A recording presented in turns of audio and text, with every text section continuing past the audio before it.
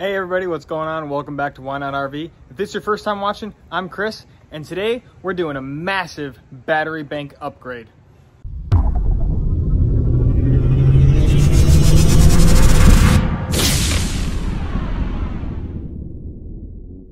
If you want to learn more and make less mistakes while RVing, be sure to hit that subscribe button. Check us out online at WHYNOTRVUSA.com. We also have a great Facebook group that's growing pretty quickly. Just type in Why Not RV under Facebook groups, or you can click the link in the description below. We're also now on Patreon at patreon.com/WhyNotRV. Today we finally upgrade to our lithium batteries. I have 5 of these batteries. Next week's episode is going to be us installing the solar charge controller and running the wires up to the roof. That's going to be its own episode. So make sure to stay tuned for that. But let's get started with putting these lithium batteries in the current RV. To get started, let's talk about the batteries I chose and why I chose them. So I chose 5 Valence U27-12XP lithium batteries. The reason I chose them is because they are the cheapest lithium batteries you can buy on the market. I'm going to show you guys some of those numbers here in a bit. Without a doubt, they are the cheapest. Now, they are lightly used, so they're not brand new batteries. They do not have a warranty, so that is kind of the trade-off of why they're so cheap. But for the price you pay and what you get out of them, they're amazing. Tons of big YouTubers for solar and for batteries have done reviews on these batteries, and they are outstanding batteries. They last over 4,000 life cycles.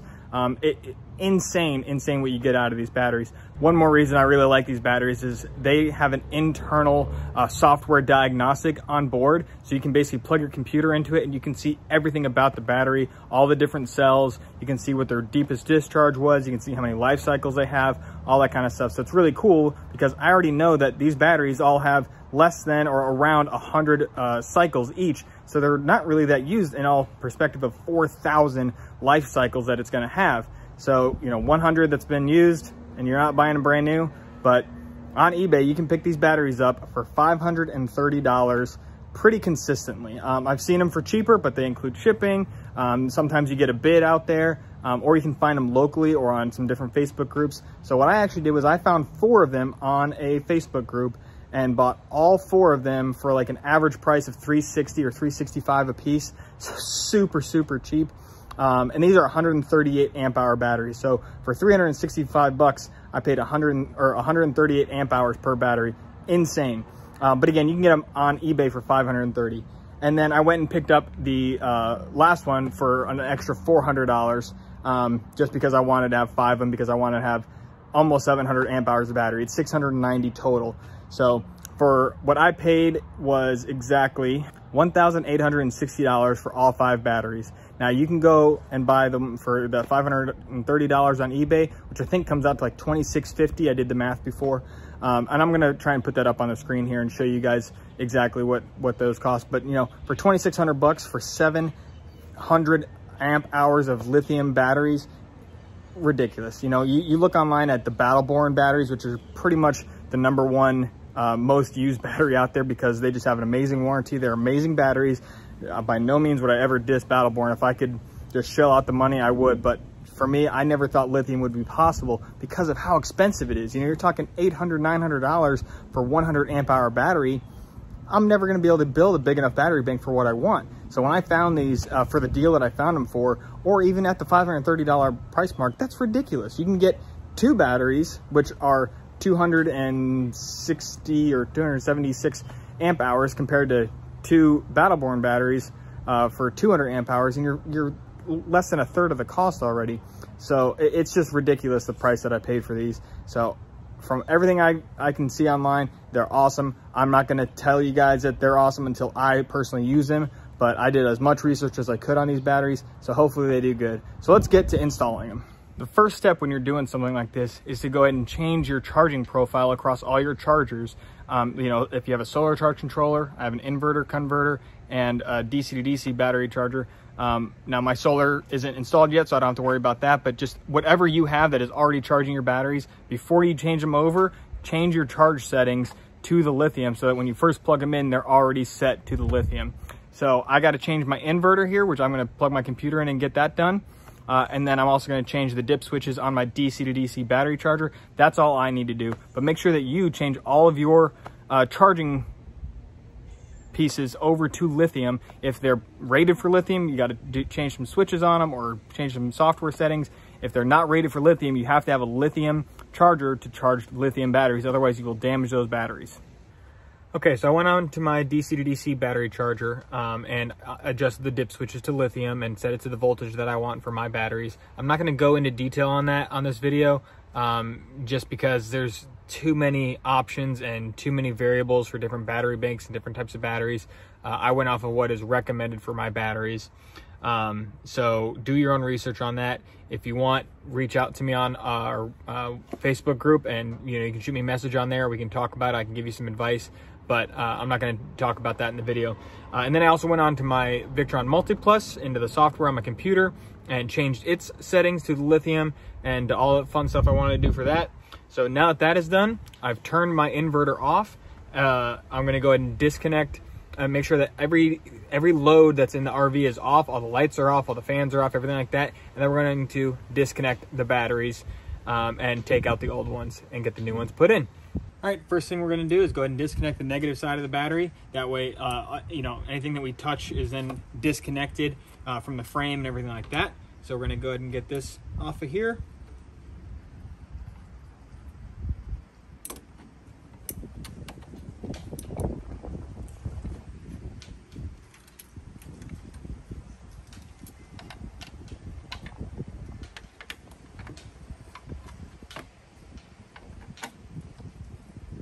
Now that that's disconnected, everything else is safe to start to touch. Nothing's going to cross and hurt each other. So we're going to go ahead and get this all disconnected and get these old batteries out.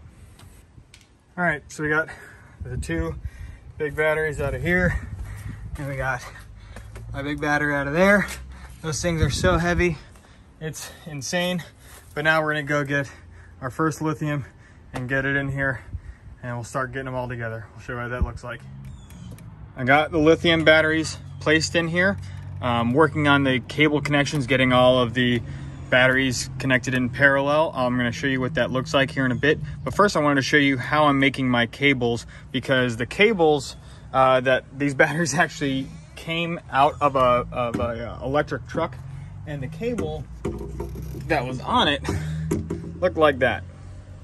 That is the high quality manufacturing that was previously there. So to make these cables, I actually went ahead and I bought a hydraulic crimper this time. Last time I did battery connection or battery cables and stuff, I built my own things. I was using a hammer crimper, which got the job done. It worked, it was a budget, but because of the quality of these batteries and how much I'm going to be using them, I wanted to make these cables as strong as I could. So I got the hydraulic crimper off Amazon. I'll put a link to that in the description below. But let's go ahead and show you what it looks like. I already cut this down to size. Excuse me. So you just got to, measure out however long each cable needs to be for whatever you're doing. And now we're going to go ahead and cut off about 3/4 of an inch of the sleeve. Grab our connector. Oh, it's right here.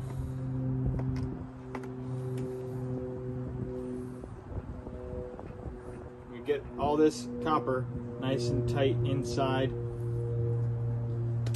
of our cable here, and now we're going to get it inside the crimper.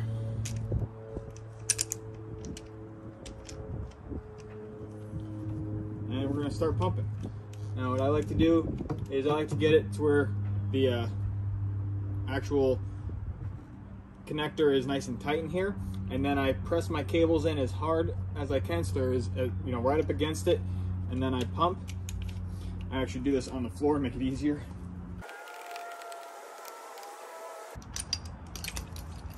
And that is the cable connection that you get. I mean, it is just a super tight grip.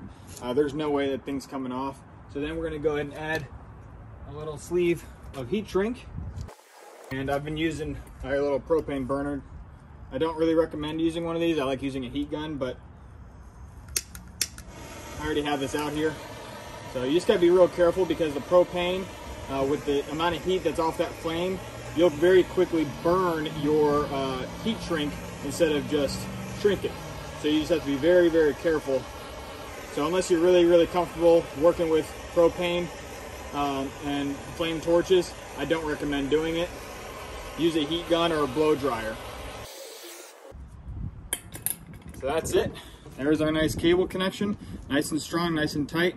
And we're gonna get the other one done. And I'm not gonna show you each and every one of these connections because there's a bunch of them. I'll just show you what the finished product looks like. But that's how you use a hydraulic crimper and your heat shrink and get a nice tight connection. Well, it might have taken me pretty much a full day. I started about halfway through the day yesterday and I finished up this morning. So let me show you what everything looks like. You know, there's too much to show step by step of doing it. It would have just been a whole lot of fast forwarding through nonsensical footage. So I figured I would just do everything and then show you how I wired everything up. So let's take a look. I haven't fully finished because I am going to still do some minor cleanup and, like, you know, get this wire nice and tight so I can put the cover on these things. But basically here's what we're looking at. Okay, so we got battery 1, battery 2, come around the front side, and you got batteries 3, 4, and 5. Now the way these are all wired are in parallel, so all the negatives connect and all the positives connect. And what I got going is the positive comes all the way off of battery number 5 and goes all the way up to this distribution bar. So the positive lead comes off battery number 5, and my negative lead comes right up here off of battery number 1, goes down through my cutoff switch. Let me get an angle on that. So it goes through the cutoff switch and back up into my battery monitor shunt, out of the shunt into the negative distribution bar, which again, you know, on that I have, you know, the house battery stuff, I have the DC to DC charger, and I have the inverter, you know, the multi-plus. So same thing with the positive side, I have, you know, positive in and the inverter multi-plus. I have the house battery stuff, which goes through a fuse and then into a battery protect, which I haven't finished this yet. I'm going to wire this up to my battery, my BMS system from Victron. I'm going to wire that into that so that it cuts out the cuts off the voltage going to the house whenever the voltage gets too low. And then I have the DC to DC battery charger coming in right there. So I still have one post left on both of these that I'm going to be using for my solar charge controller, which is going to be next week's video. But that's pretty much it. Pretty simple. Just a nice disconnect on the negative side through my shunt. And that's really all there is to it.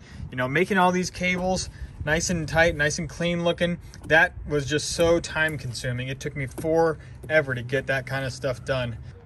That's it for this week's video. I hope you enjoyed. Make sure to stay tuned for next week when we're going to be doing the solar charge controller, and the following week after that will be the solar panels. So stay tuned. Thanks again for watching. Bye.